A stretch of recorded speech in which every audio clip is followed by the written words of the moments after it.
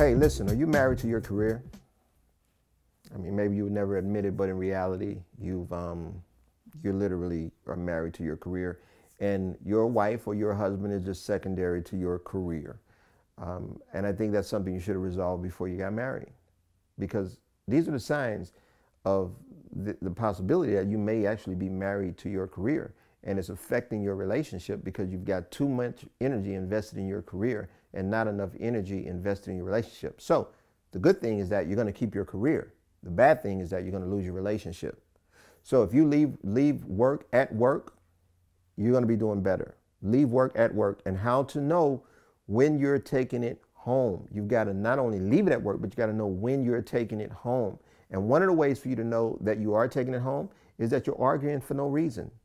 You're actually picking fights and don't even understand what you're doing. Your partner's always telling you what's wrong, what's going on.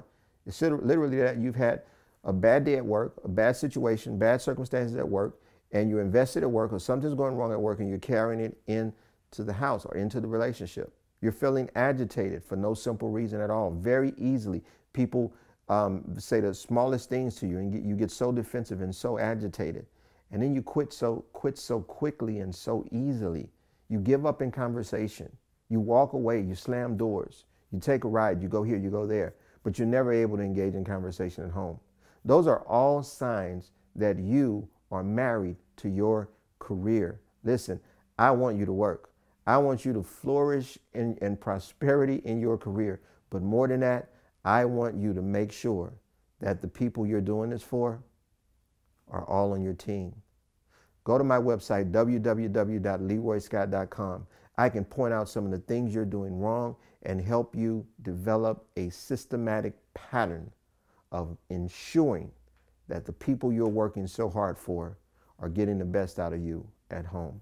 I want you to leave it at work, and I want you to go home, and I want you to be dad, I want you to be the husband, I want you to be the wife, I want you to be mom, but I want you to be able to make the difference at home, because that's where it really counts. Thank you for tuning in to Leroy Scott TV, and I'll see you next time. God bless.